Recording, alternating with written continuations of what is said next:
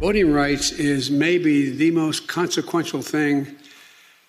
I think I'm going to be going around the country, spending time making the case to the American people that this just isn't about showing an identification that this is who I am when I vote. This isn't just about whether or not, you can provide water for someone standing in line while they're waiting to vote. This is about who gets to judge whether your vote counted after it's been cast. Who in God's name, as my mother would say, died and left them boss? Your vote has to count when you cast it.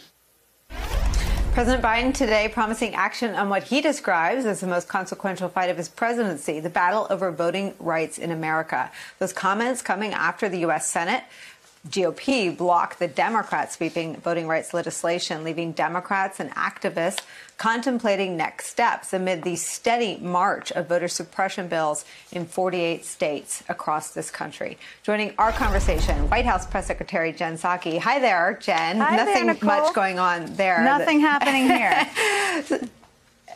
Nothing to see here.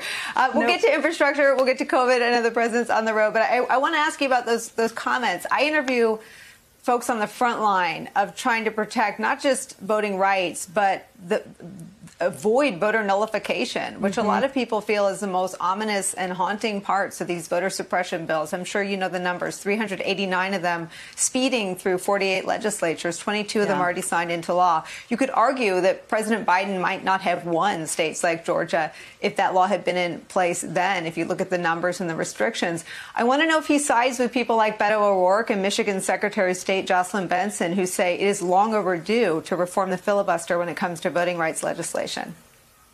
Well, first I'd say, Nicole, you're going to hear a lot more from the president next week on voting rights. He's going to deliver some remarks to the American people and talk a lot more about what he wants to do. He alluded today to talking about it around the country. He also wants to use every lever at his disposal. He's also a believer that providing educational resources, providing resources to make sure people understand their rights is a part of it, and also making sure we fight alongside these legislators and alongside these activists to make sure that voting rights and access to voting is something people have access to across the country. We certainly know there's been, which is why you asked me, of course, that there's been a lot of talk and conversation about the filibuster. Look, the president's position on that hasn't changed, but he believes also that there's a way, there should be a way for Democrats and Republicans across the country to work together to make voting more accessible to people. It's a basic right. But I guess it's already out there. I mean, there is no bipartisan. I mean, do you really think there are Republican votes? Working alongside folks in the states would not be necessary if there was federal legislation. So has he abandoned federal legislation?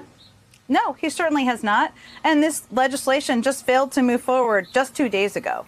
And the president's going to work with Leader Schumer, Speaker Pelosi, others on what we can do next on a federal level.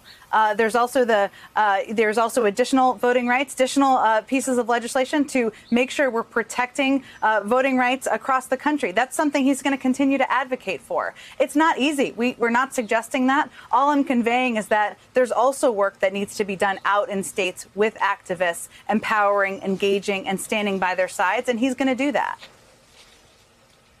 He is very popular, not just in the Democratic Party, but I know as he and you all point out, with Republicans in the country who supported the COVID relief package overwhelmingly, whose support likely contributed to Republicans coming to the table on infrastructure. Would he play a similar role in bringing Republicans to the White House to work on a bipartisan compromise on voting rights? If there was a path forward, absolutely, he would. You know, he's a believer that we got to find ways where we can work together and find common ground. Today was evidence of that. We'll see if voting rights is evidence of that. I know you've talked a lot about this on your show. It is insane. And American people think it's insane, and they should, that we're not making it easier for people to vote. What are people so afraid of?